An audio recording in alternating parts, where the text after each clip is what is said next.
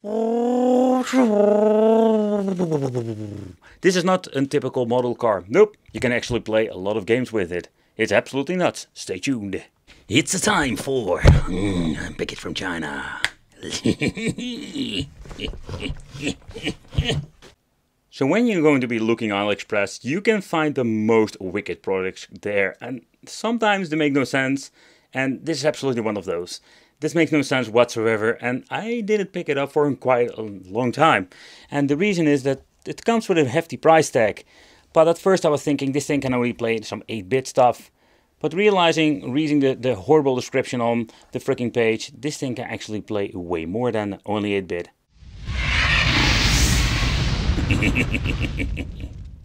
They call this thing the F2 Handheld Racing Game Console. That's a mouthful. 3-inch display, IPS. This thing does have some very nice specs.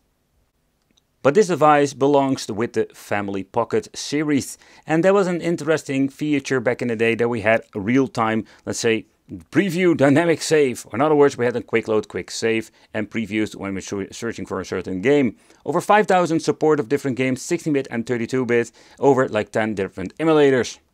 Where this thing comes installed with all kinds of emulators, is it really worth picking up? Because where this thing looks pretty damn cool, it comes in different colors. I think it is red, blue and black if I'm saying it correctly. And yeah, this thing looks really cool. You can put it for display or you can actually play games. Because this is what it is. It's absolutely nuts in my opinion. And the overall, let's say, way how it looks at the side, there's not really actually a car. You can just not play with it as a car. It's just an handheld. It looks like a car. Yep, then we're having select and start. A, B, X, Y or X, Y, they change it out. And there are no shoulder buttons. So that is going to be a problem. Reset and the D-pad. And the D-pad, so first of all, does not have a really cheap feel to it, I must say. But it just is a very strange, huge button in my opinion. What for other products can we find inside of the box? The Family Pocket Handheld Racing. And this is just an overall quick note what it is. About how you need to, let's say, plug it in. And how it works. It seems to be. That's it. Volume control, but I will show you later on. In here, we're finding the two cables that we're going to need. This is the micro USB for charging and data transfer if needed. And then we're going to get a mini jack to chill up for the AV out. But let's do a quick tour on the device itself. So everything is basically on top. The charging port, the AV out, but also the on and off switch. So when putting it up, that's kind of cool in my opinion. Let's do that again. We're going to have the showcase of a car. And that's it.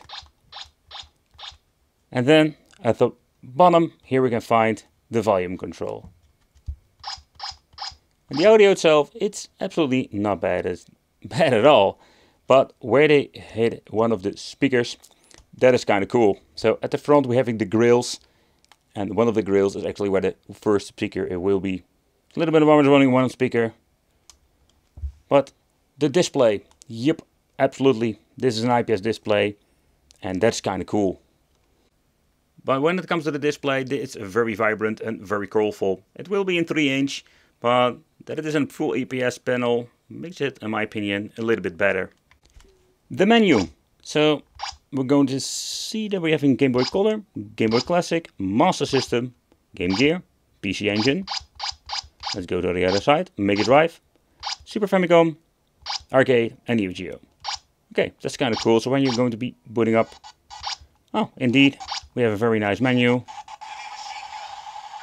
Does stutter a little bit in the beginning, but that's actually it.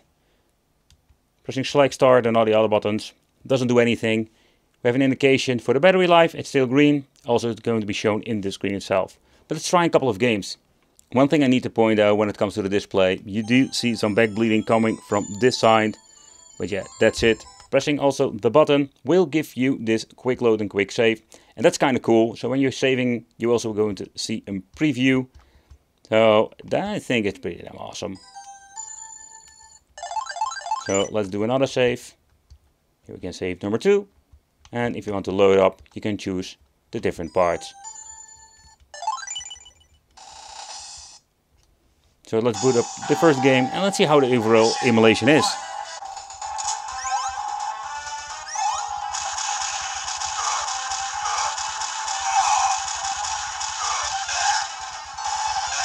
The emulation is quite nice. I don't see any screen tearing going on. Full speed emulation.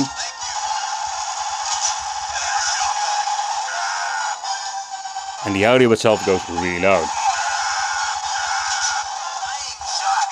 All the sound effects are here. So I must say that I'm quite surprised when it comes to the overall emulation part. So let's go and scrolling through a couple of games. Depending on this file size, when it comes to the arcade, we do have an, let's say, loading time like the old school days. It's going to be extracting the file. Sometimes some of the files have been zipped, so it's basically like checking it out, unpacking it and booting it all up. If you want to use games in combination with the D-pad like Metal Slug, that works pretty damn well. So let's see how it went for the fighting games. And I was afraid of this.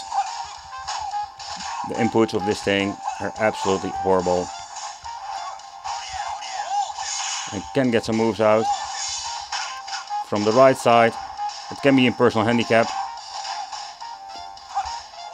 Yeah, you really need to get used to this. This is not one of my favorite game systems to actually play. There we go. I can get the moves out, but... So from this point on, I am quite surprised actually how good this system plays. What makes it really worth it, in my opinion, is the beautiful IPS panel. Great audio.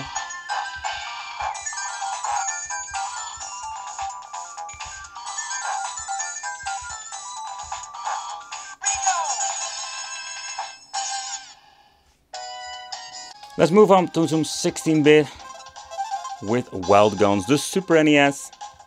And the first thing I did notice, compared with the arcade stuff, the audio also sounds really good. No weird glitching or whatsoever going on.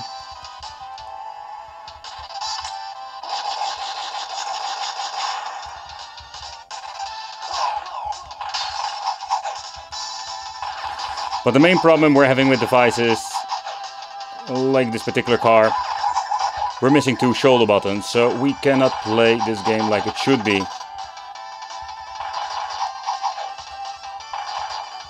So that makes it pretty damn pointless to actually play these games. And that's absolutely a complete missed opportunity. Next up, let's try some Mega Drive or Genesis. And when it comes to this particular system, there are playable games, simply because we only need 3 buttons with some of them. So that's, in my opinion, kind of cool.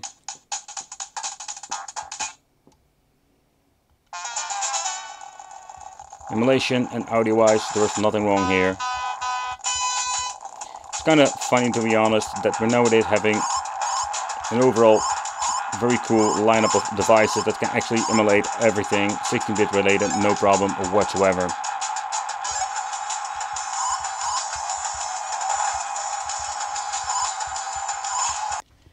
But okay, if you wanted to play some old school 8-bit games, that is not going to be an issue whatsoever. The one thing I was really curious about, like, how will the navigation of the D-pad be? And I can tell you that I'm quite surprised that it works quite good. The only thing I don't really like about this thing is that the overall feel of it, yeah, no, not the way how I want to see a D-pad. But the input seems to be working just fine. Let's get into the retro nostalgia vibe over here with Sonic Chaos for the Master System. I did play this on the Game Gear back in the day.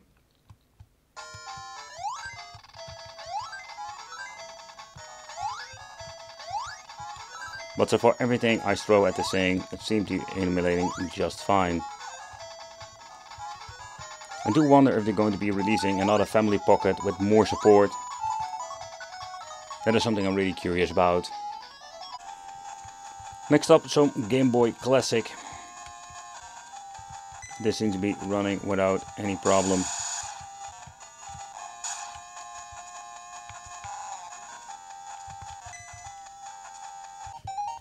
There are a lot of different systems on this device, and it's quite interesting to see how good it all runs. So there's nothing to complain actually here, and I can tell you that is quite unique in my opinion. Because there's mostly always something they mess up. And they actually did, but that was purely for when it comes to the button input.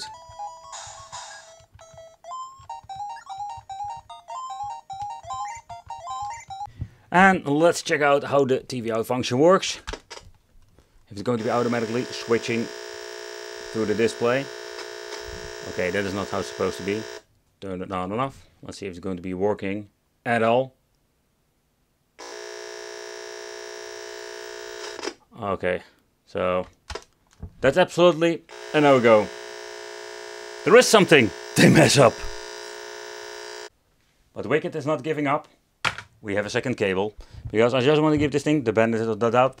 And let's see if they're going to be working with the second cable. Still have a lot of interference. And yep, we do have a TV out. So this is not a hardware issue, it's more like a cable issue.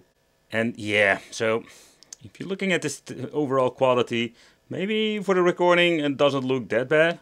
But I can tell you, it looks kind of washed out. Yeah, it's still very basic analog signal. But if you're going to put this thing on a CRT, I think you will still have a very cool image. But if you're going to check out the TV out function now, close up, I must say that I'm quite surprised. And also with the TV out, we do have an absolutely amazing overall performance. So it's clear that they can make something that seems to be working just fine. I still suck at this game. So where I know a lot of people want to see me do a teardown, I'm just going to be honest, I have no idea how to open this thing up besides completely destroying it. Because if you just look around and you just feel, there are a couple of stickers, but there is no way of, let's say, seeing how to open up. You do see some lines going on, and I've been like trying to get my tools in just to see if we can like lift something open, but there is no way in. And the only thing I'm doing actually with this is just damaging. And I was hoping to just unclick it and just see what is the stuff that we're going to have with hardware. But no, there's nothing to see in here. Because Wicked can't get it open. And I don't want to destroy it.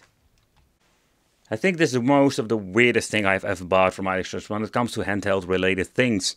Yeah, is this actually good? Nah, I think the biggest bummer is missing out 2 buttons. A lot of 16-bit games cannot be played correctly. Yep, but overall it's a cool idea. It's kind of funny. This thing is way too expensive in my opinion. Thank you all for watching. Consider subscribing, hit the little bell, and it will be great to see you in the next video.